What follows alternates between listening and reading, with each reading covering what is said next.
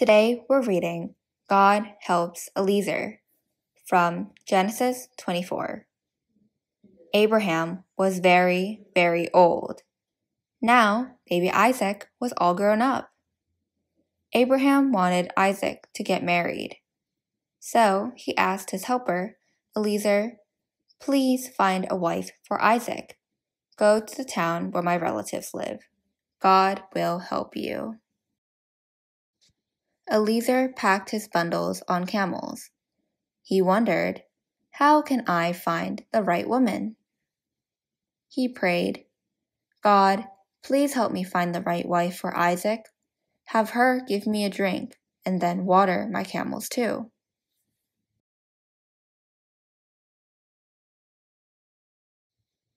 Eliezer came to the town. At the well, a beautiful young lady was getting water.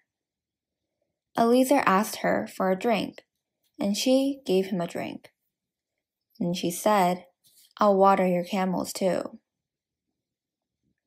Eliezer knew that this was the woman God had chosen.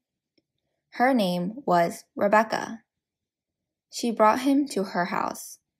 He asked if Rebekah would marry Isaac. Rebekah said yes.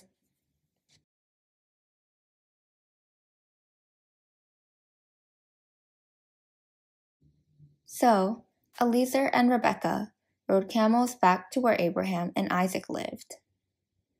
Isaac was glad to meet Rebekah. He loved her and married her. We can talk to God anytime. God hears our prayers.